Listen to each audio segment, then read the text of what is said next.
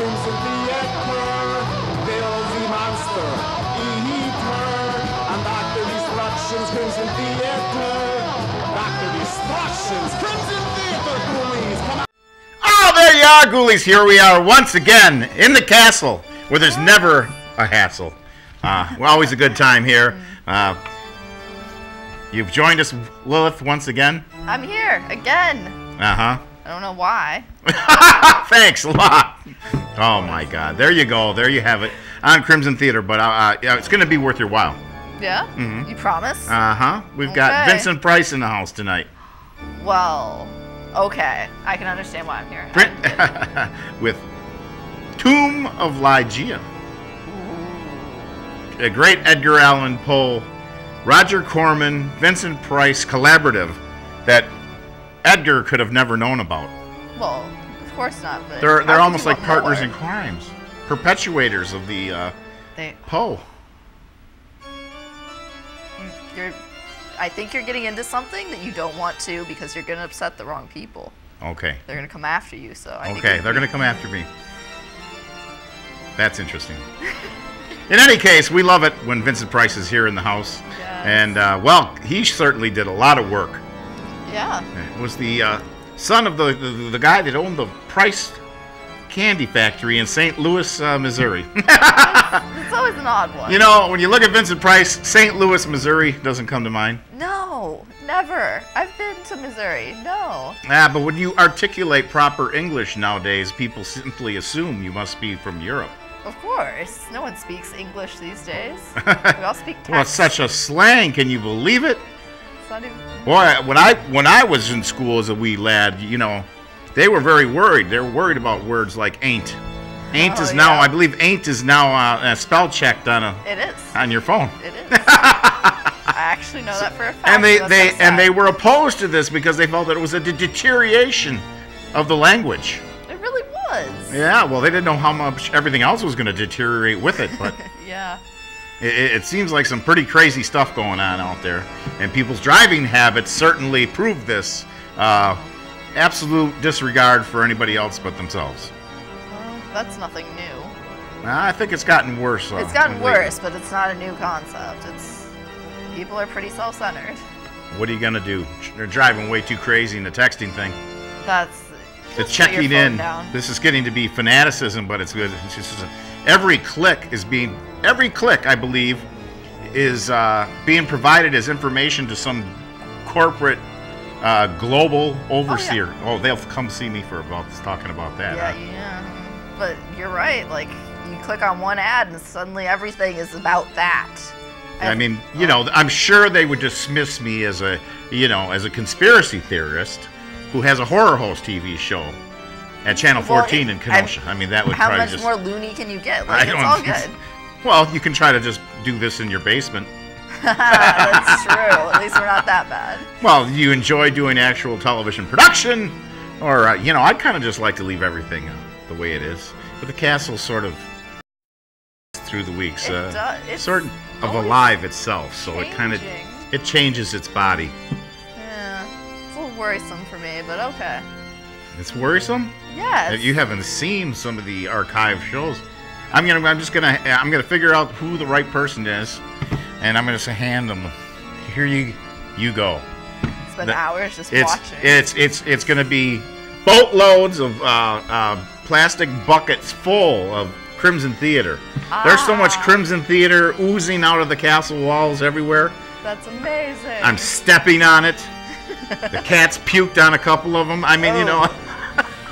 You can keep those. I didn't put those away right, but then there's multiple duplicates. There's a year of shows done in the basement and of the castle, of course. Well, yeah, of course.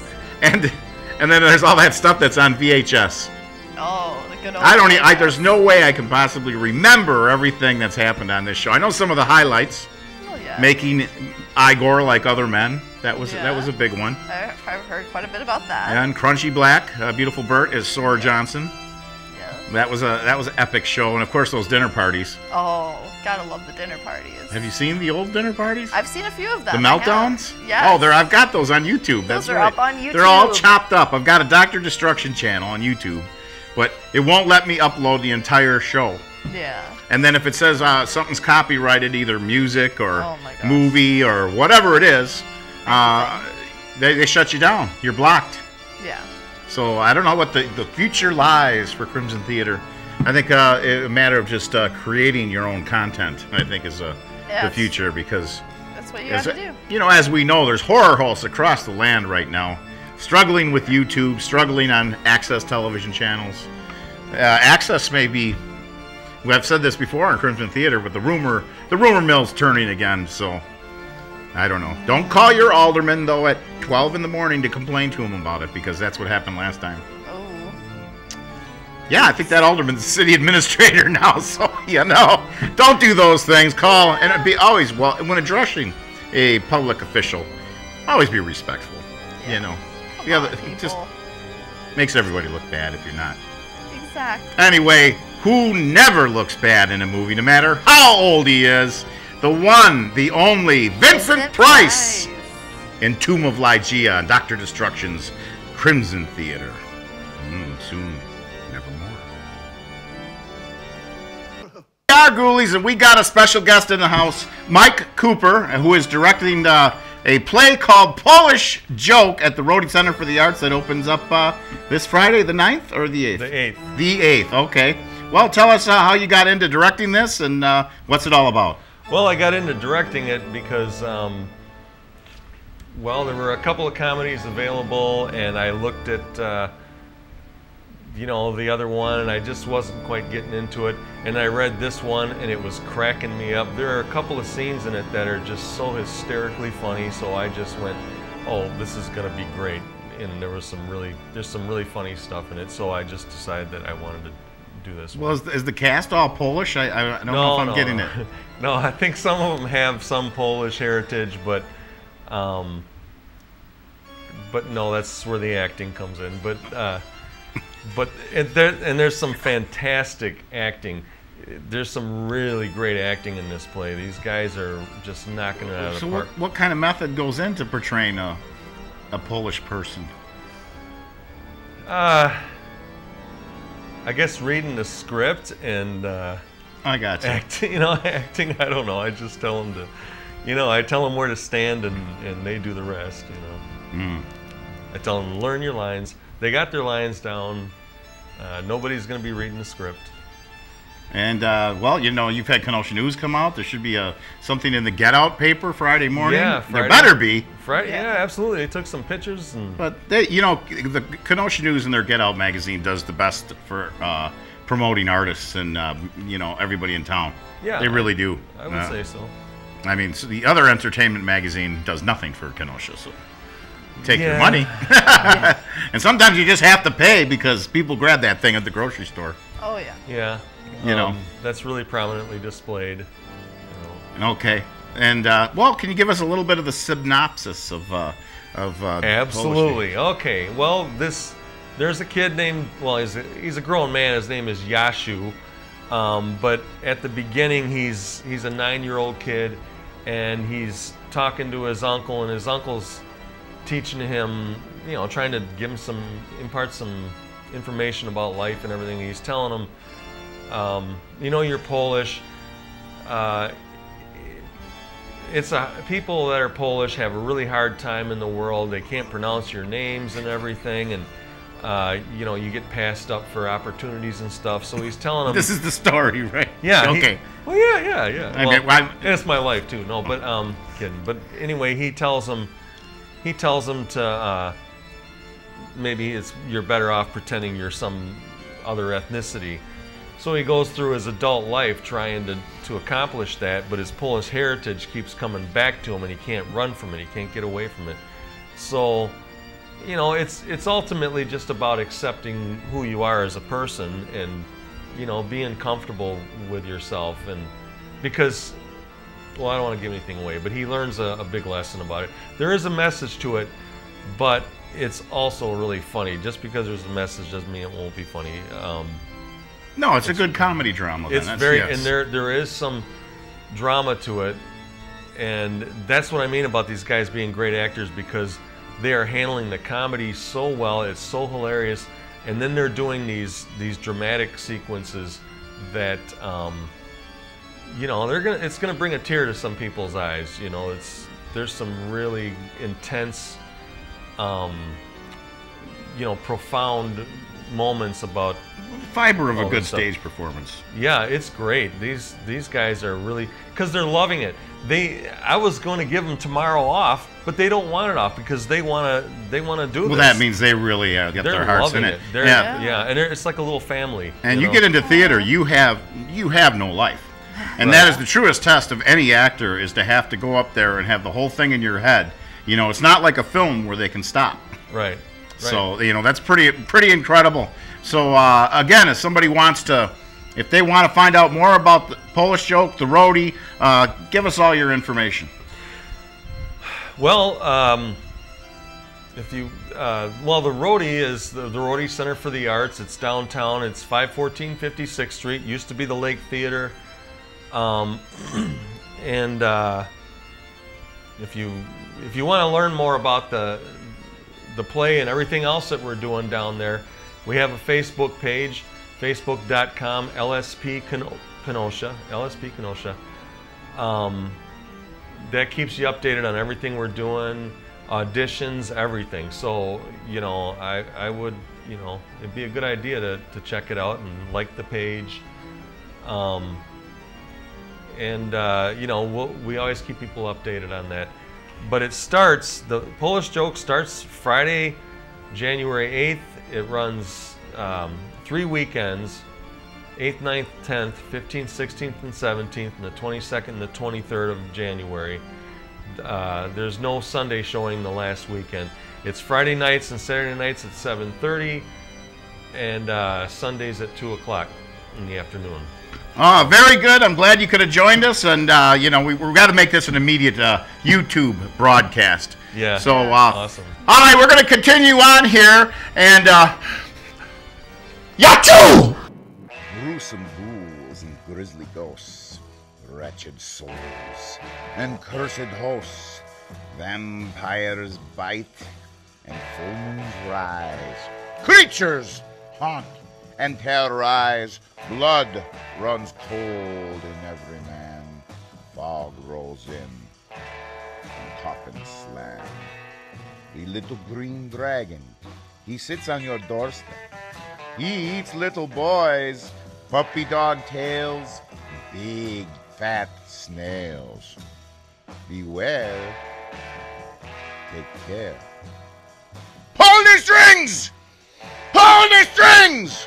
You're watching Dr. Destruction's Crimson Theatre on Kenosha Channel 14. Aren't you lucky? Oh, ghoulies, wow. Tomb of Ligea. You know, how many times has a movie ended with Vincent Price in a burning building? A lot. They're not trying to say he's a flame. Don't say Well, I don't know. that. Why do they do these things? I don't know. They probably reuse the same Corman set again and again. Probably. I actually believe they did for a lot of things. Well, I heard the actual Corman Castle now. That's quite a story in itself. Oh, yeah. The Corman Castle actually kept getting bigger as time went on. Kinda and like it was our quite a castle. that is a big set. Yeah. So. I am. It's fantastic. He must have had such a love of like the old Universal Frankenstein movies to have built that. I'm sure he did, just from his directing style and everything. I'm sure he did. And there's a guy that, wow, for a young man to do what he did and just be able to stay, you know, they must have been churning them out one right after another. Yeah. That's why they used the same castle. It was just like a series. What a cool thing to be involved in. And I guarantee you that Corman inspired the Dark Shadows, Dan Curtis. Definitely. I believe so, well, yes. You can't, definitely. It's just one of those that you have to be certain of, that his inspiration definitely was drawn. Yeah. I wonder how Tim Burton felt about having, you know, Vincent Price basically, I guess, the last horror role or gothic picture, that's for sure. Yeah. But lucky That's a great Tim Burton. scene. It's Huh? a great scene, but Tim Burton was very lucky. Yeah, he was. That was, yeah, it was just amazing. What a way to make your exit from a legacy of, I mean, and it's not something he intended to do in the beginning in the first place. Oh, yeah, no. He was just a serious character actor, you know, but he got the bum's rush on being too many leading men because they wanted more. His look, his voice, the way he Well, talked, he's too all of it was- sophisticated. Exactly. So that was the problem there. So, you know, and then he found his niche. It's a great one. And, you know, I heard he could be ornery at times, but we all have. Sure. I know, yeah, he had some issues with other actors Yeah. and crabbiness on the set. I mean, consider what he's doing. You're going to be a little bit crabby. Yeah, but at least he wasn't drunk like Orson Welles. Exactly. Where has Orson been? I think we should have him come back and visit us again, don't you? Again? Uh-huh. Joy. What, you know, I mean, now that your bartending skills have I've come up improved a a bit. little bit. Maybe a little bit. Well, you know, it's rough when you got to throw some bum out of the house. It is. It is rough. Yeah, that was a rough Deal deal. with that. All right, Ghoulies, we're glad you joined us for Vincent Price. Lots of stuff. There's a monstrous Mardi Gras for a set for February 6th at the Port. Upcoming bash with Die Monster Die, of course. Of course. And what else? Down the line, there's a lot. So there's some big announcements coming. Dorian Gray Art Show's coming up. That's April, but you need time to prepare and do some artwork.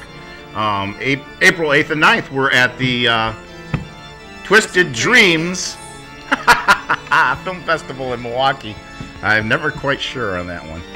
Yeah, that's April 8th and 9th. I'm excited for that one. Yeah, and then I've got this thing in March 26th at the old goth bar Club Anything. Club Anything. If there could possibly get a revival, I think there needs to be a goth revival somehow. I would like to see that. I'm a little weary of Club Anything now, but I would like to see a goth revival. Well, now they're doing whatever they can to survive, Yeah, a lot as of opposed to being a rave goth stuff. bar. But we don't necessarily have to have the goth revival be at that club. But there needs to have one happen. Oh yeah, we need, and not this emo-based goth. Let's 80s trad goth, guys. Come on. Emo. Yeah, no, stop it. Well, I don't know. What are you gonna do? You ain't gonna stop it. You know, there's always gonna be something else out there. Of course. You know. I know people that were punk rockers that had mohawks, and you know, they said, you know, that they believe in all the freedoms in the world to dress, and they're now complaining about saggy pants with boxers sticking out. Well, hey, they're wearing clothes. I don't know who might have. I am the last person to say anything about that. Clothes. Huh? They're wearing clothes. Well, yeah, they're. But Mm-hmm. I can understand in a way. Bunch of hollaback girls. Anyway, Ghoulies, you have a horrifying week. We'll see you next time on Dr. Destruction's Crimson Theatre. That's right.